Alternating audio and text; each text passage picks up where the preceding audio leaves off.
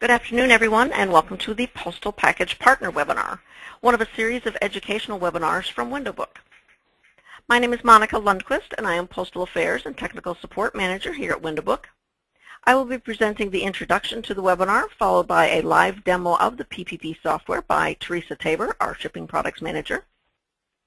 The agenda for today's webinar is to provide information about our Postal Package Partner software. First, we will describe some of the functions that PPP allows you to do. We'll then turn it over to Teresa, who will give you a high-level demonstration of the basic functionality of PPP. Postal Package Partner software, or PPP, is software for facilitating shipments through the Postal Service. It provides for either file import of shipment data or manually keyed input. The software also allows you to print shipping labels and to generate shipping manifests.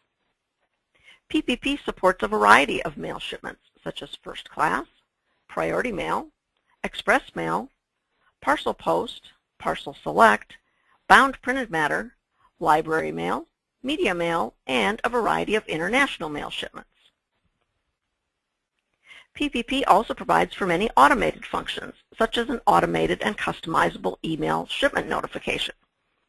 It also supports electronic delivery confirmation, signature confirmation, return merchandise shipments, and it supports numerous scales and printers. PPP also provides support for priority mail open and distribute and express mail open and distribute, which are great ways of taking advantage of drop shipping for smaller volume shipments. We do offer a separate webinar on this topic, so please check out our website for upcoming dates for this webinar. PPP allows for real-time connection to your parcel database and also provides support for electronic return receipt service and for private parcel insurance. And for those of you who ship internationally, the Postal Service is now requiring the use of their Global Shipping Software, or GSS, to generate the shipping labels and transmit the shipping information. And this is effective April 1. Now, this change was due to changes in security laws for various federal agencies. PPP supports the use of GSS for international shipments.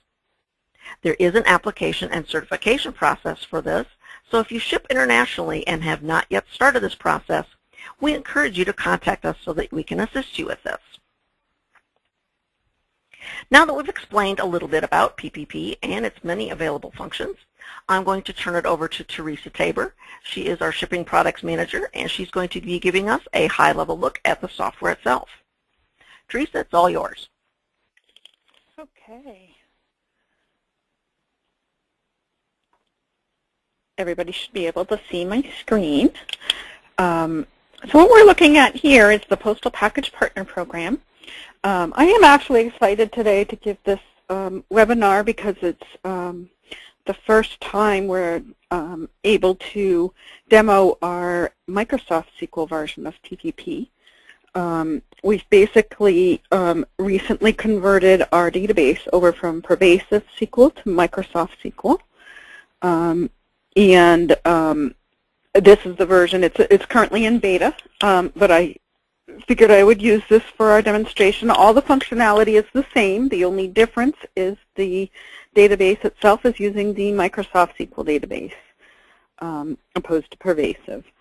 All the functionality itself is the same. So essentially what we have is a shipping system software. It does a lot of these special services. For example, delivery confirmation. It will upload your data to the post office and provide you the tracking data back. And you can also do a variety of shipping labels. You don't have to use the delivery confirmation. It is a very popular feature. So the first thing that you're going to do, there's a couple of different ways people may use PPP. One is that you have a file, like a text file, for example. You want to batch import them, print them all at once, and present your mailing. That's used commonly maybe for marketing pieces or any